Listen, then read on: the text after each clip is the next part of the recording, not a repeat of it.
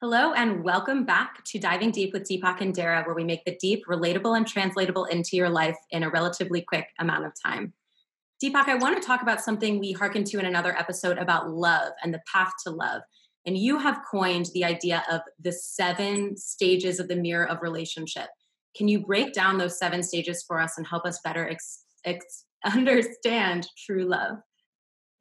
Okay, I'll do my best in 5 minutes, and then later we can do a conversation on each of those stages, okay?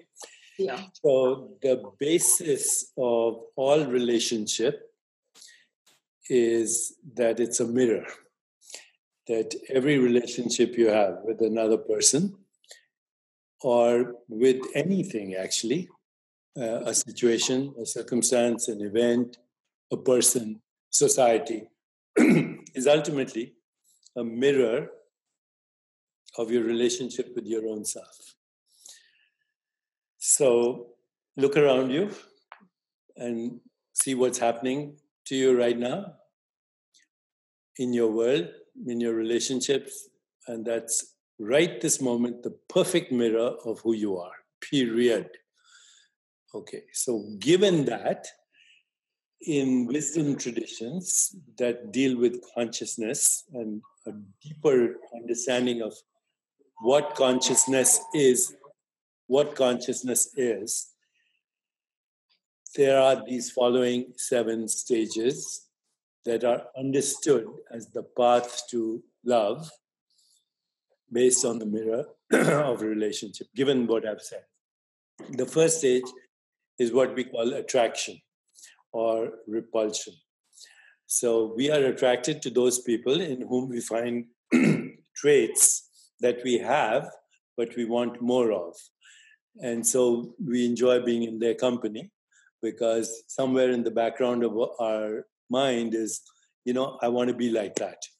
Okay, I am like that, but I want more of that. So that's why we hang out with people who reflect the traits that we have, whatever they are.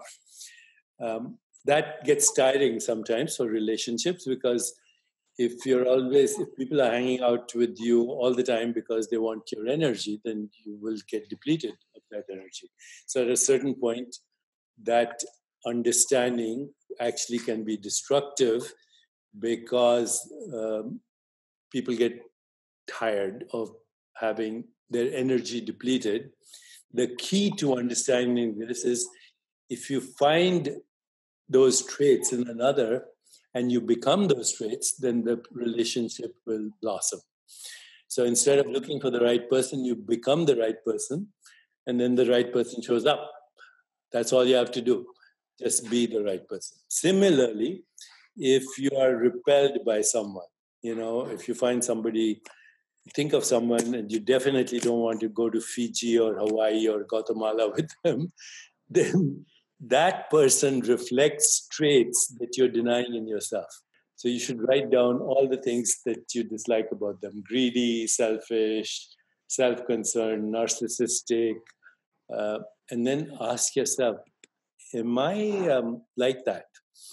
And if you're totally honest with yourself, you'll see that under stress, you can be exactly like that. There's no difference between you and the person that so repels you or creates these. So now this first stage, which I call attraction repulsion, as the mirror, helps you understand yourself.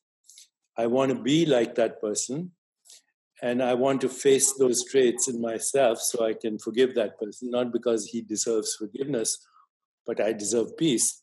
And I can only get that if I actually acknowledge that I can be also like that. That moves us to the second stage, which is a deep connection. And that second stage, deep connection, comes if you practice things that you see infatuated lovers doing. And what do? They hang on to each other's words. Okay, they listen with unabated attention. So that's called deep listening or attention. The second is affection, deep caring. You're there for that person irrespective. The third is appreciation. You notice their good traits, even as you notice their weak traits and notice them in yourself. And the fourth is acceptance. You don't try to change them. You treat them like just as they are. And because you have those traits too. So this is now the second stage, deep connection. The third is communion, which is a soul-to-soul connection. The fourth is intimacy. The fifth, along with intimacy, is sexuality. The sixth is surrender. The seventh is passion. And then the final stage is ecstasy. So we can discuss those next time. I love the cliffhanger. If you liked things in this episode or want to know more from us in future episodes, like this, comment, let us know how we can be helpful to you in the future. Subscribe to our channels where we're going to release more videos every single week. And if you want more from us, then sign up at lifebydesignsummit.com/Deepak. Link is here as well, to get a free session and masterclass with Deepak and I on how to live a more meaningful life, which also comes with a really powerful guided meditation. Lastly, you can find us on the gram and you can find us on Twitter at Deepak Chopra and at Darrah. See you next time.